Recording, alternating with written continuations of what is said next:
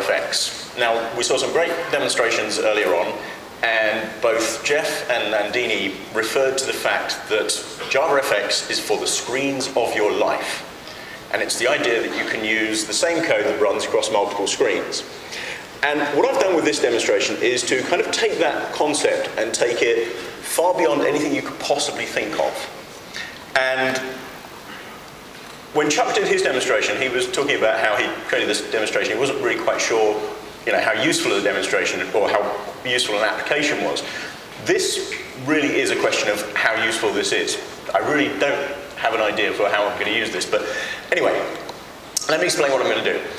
Who here has seen a Wii games console? Who's played with a Wii? Come on, there must be quite a few people who played with a Wii.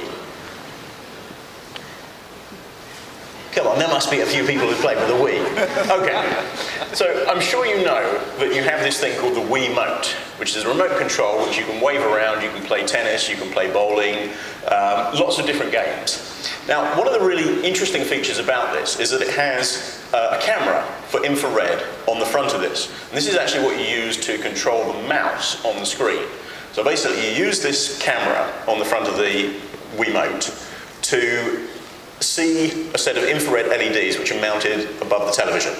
And so by moving that around, you can actually pick up the movement of the controller and see it on the screen. So what I've done is I've actually taken this and I've turned it around.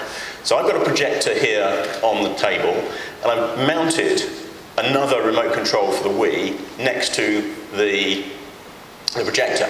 So what I'm going to do is I'm actually going to track the position of some infrared LEDs as I move them around and do something with that.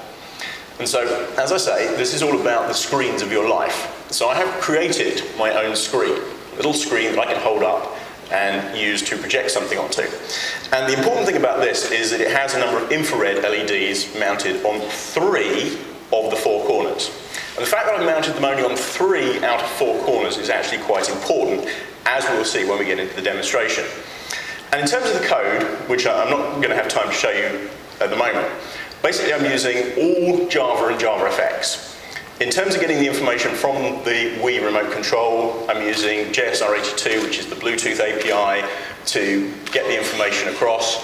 There's another open source API which interprets that information and makes the individual events from the remote control available. That's the Wii Remote J interface. And then I've written some Java code on top of that, which tracks the position of the points of the screen and then makes some sense of them and passes them to my JavaFX application.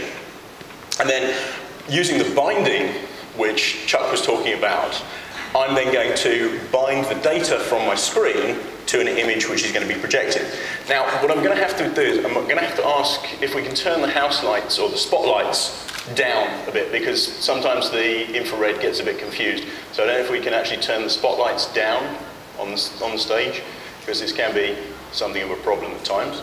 So if we can do that, hopefully.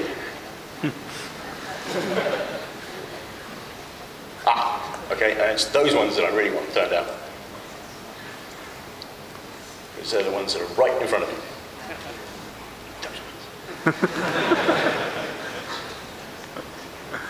Okay, just talk amongst yourselves. Can we turn those down? You can't turn them down. Okay, well, we'll try it anyway. Let's hope it works. Right, so if I turn this on, there we go. It does work. Okay, great.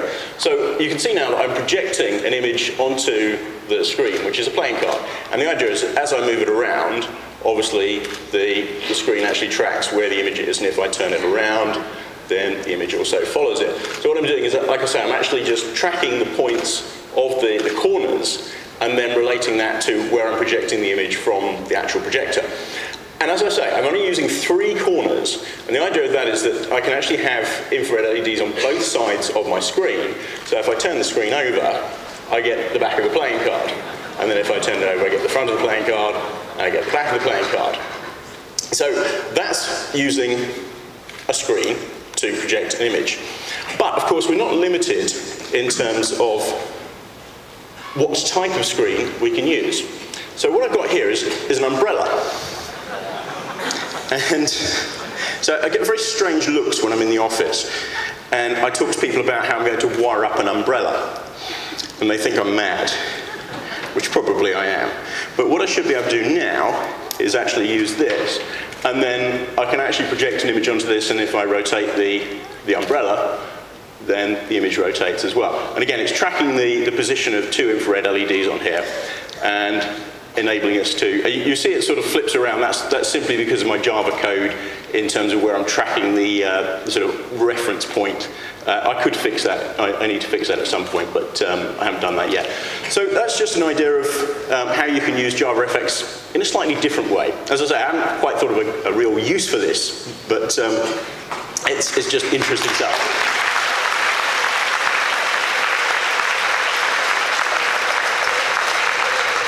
Okay, Reggie.